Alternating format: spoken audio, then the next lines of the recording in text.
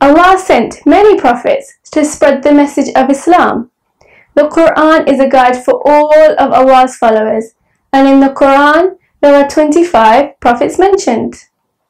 One of these is Prophet Hud alayhi salam, and today I'm going to tell you his story. A long time ago, a great tribe lived in the south of Arabia. They were called Ad. They were smart and knew how to do many things.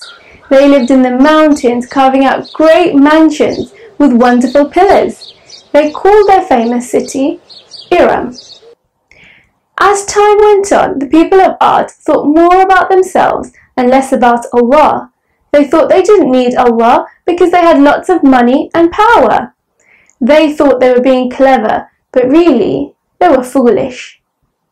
Before long, they turned into bad ways, into gangs that robbed and killed people. But there was still one good man among them.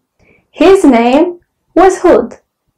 He did not belong to any of the gangs, he did not agree with the things that they did, and he tried to tell them to change their ways and to follow Allah. Hud said Allah would punish the bad ones, but most of the people would still not listen. Allah told Hud to take all the good people into a big cave near the city. The very next day, a huge black cloud appeared in the sky over the people of Iram. When the disbelievers saw it, they said, "This cloud is surely going to bring us some refreshing rain." But they were mistaken. The cloud brought a terrible wind which killed them all. The storm raged for 8 days and 7 nights. The wind swept everything away. Nothing was left but the remains of the houses and towers.